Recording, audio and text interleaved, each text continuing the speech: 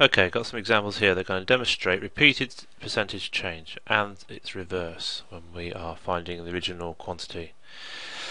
Okay, so the idea here is what do I need to do to multiply to what do I need to multiply by to increase by 6%? So there's one number you can multiply to increase by 6%, and to work that out you need to think about the original amount being 100%.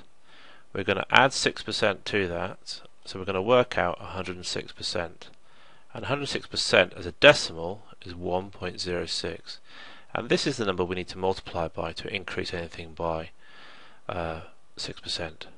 Similarly, if I need to decrease something by 6%, what do I need to multiply by? Well, if I start with 100% and I take away 6%, I actually want to find 94%, and that as a decimal is 0.94. So if I times by 0.94, I will find 94%.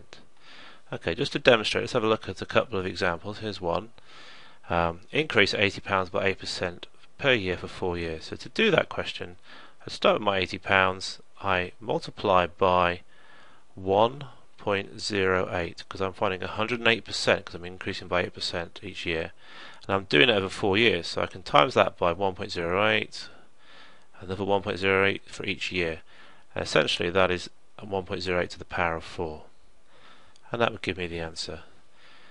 Another question where I'm going to decrease. To decrease by 8% per year for 4 years, I need to times by 0.92, because if I decrease by 8%, I'm actually finding 92%. And I'm going to do that over 4 years, so I'm going to repeat that 4 times. I'm going to do 0.92 to the power of 4. Or I could just times by 0.92 4 times. And again, that would give me the answer. The opposite of that is finding out the original cost after a percentage has been increased or decreased. Now, this is quite a common mistake to make in these sort of questions, is to use this percentage on this amount.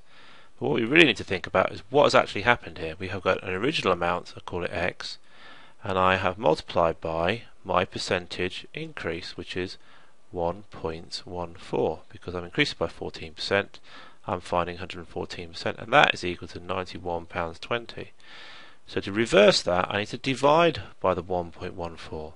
So x is going to be equal to £91.20 divided by 1.14, and that's £80.